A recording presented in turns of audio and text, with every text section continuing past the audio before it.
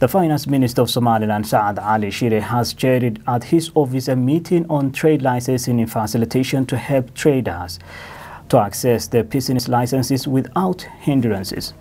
At least 14 senior government officials, including ministers, vice ministers, and director generals representing different ministers, attended the meeting to exchange their ideas.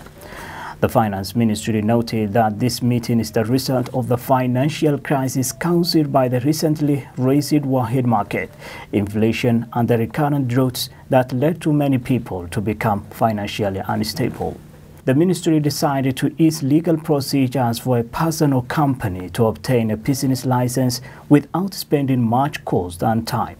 Meanwhile, the Ministries of Finance and Commerce have jointly informed traders whose business licenses expired for a discount which will last until June.